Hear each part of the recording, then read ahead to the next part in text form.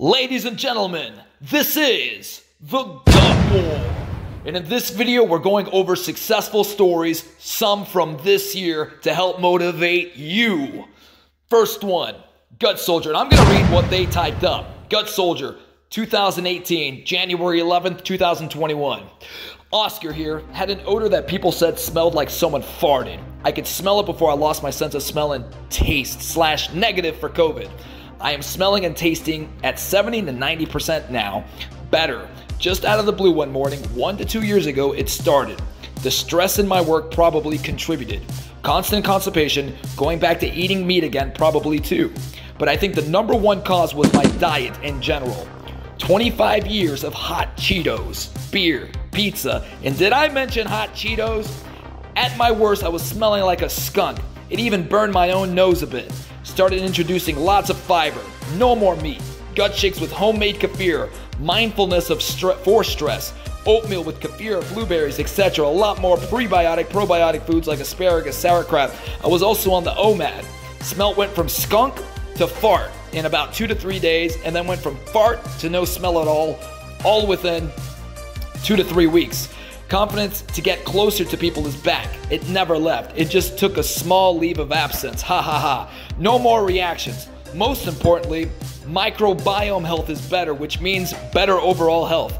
I was also experiencing more gas and bathroom visits when I switched from store-bought kefir to homemade kefir. We are what we eat.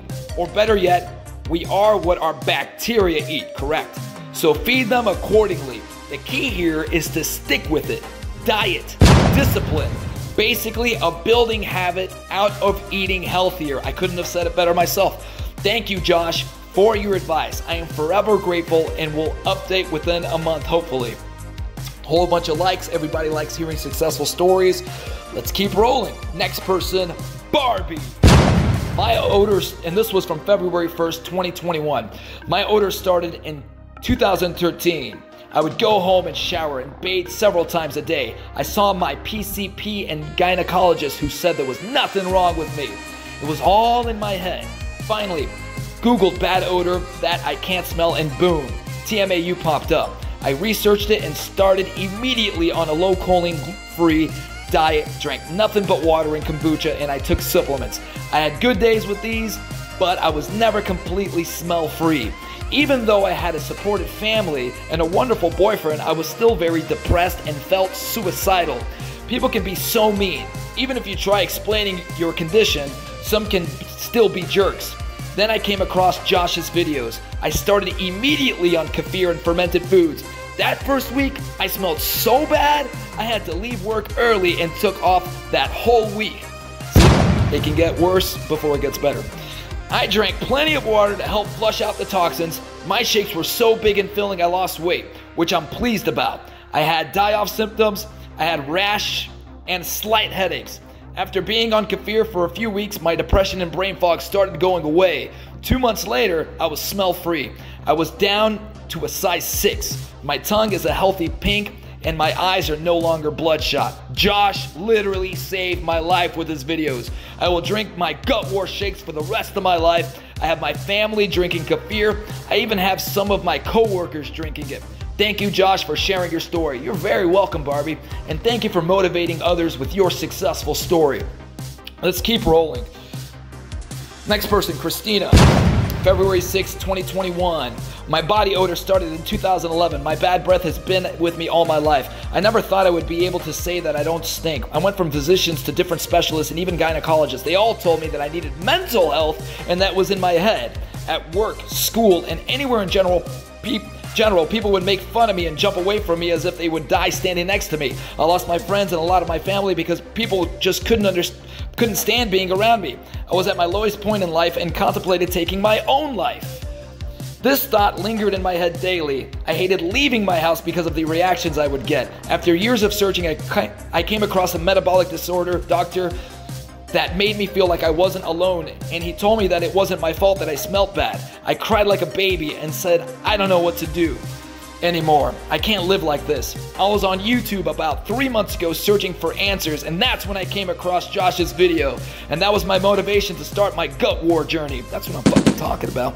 That night I stayed up all night and watched all of his videos. What inspired me was that he described all my symptoms. He was able to beat this. The next day I started my diet and my shakes in kefir. 3 months later, my odor has subsided 95%. That's a pretty damn good percentage. My bad breath has subsided maybe 80%. Pretty damn good still. I have good and bad days with bad breath, but there has been a significant difference from where it all started. And I also did laundry today, and they smell like baby powder. I am so happy and so thankful that Josh shared his story with the world, and I was able to find it. Without him, I probably wouldn't be around to tell my story. Josh was my last hope, and sometimes when I'm having a really good day, I tear up about it because I never thought I could go a day without showering 20 million times and still smell good. So thank you so much, Josh. You have saved my life, and I'll be grateful forever. And I appreciate you, Christina, for sharing your story.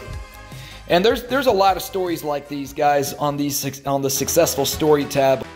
My advice is to take a gut test. It's like having a compass which tells you which direction to go.